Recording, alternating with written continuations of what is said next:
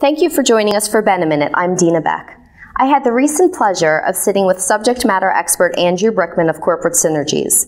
We talked about benefits administration challenges for HR and finance professionals. Take a look. Hi Andrew, thanks for talking with me today. So benefits administration is tough to keep up with, even for the most organized HR departments.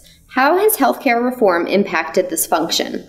You know, healthcare reform has made already very busy benefits departments even busier and also fraught with more risk, because if they don't do it properly now, they're going to be out of compliance. Okay, so what strategies are organizations implementing to address these regulations? You know, I think of a very large transportation company we recently worked with. They had a lot of transportation depots around the country, a lot of part-time people.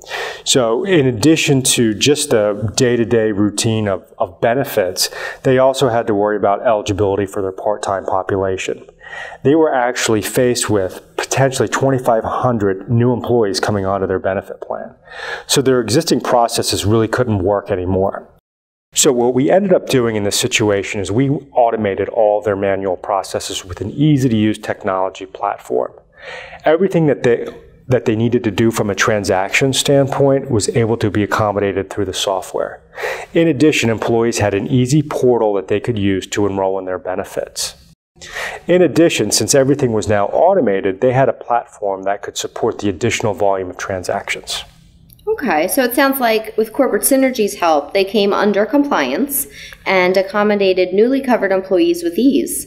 What is the impact if they don't comply? Well, they are subject to fines and penalties if they aren't in compliance with everything from ERISA to the Department of Labor, as well as everything that they require to do for healthcare reform.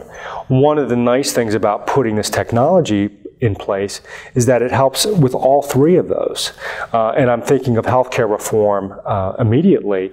You know, by having everything in a system, they're able to easily comply with the information reporting requirements that they're needed to do for 2016. Okay, great. Well, thank you for your time, Andrew. You're welcome.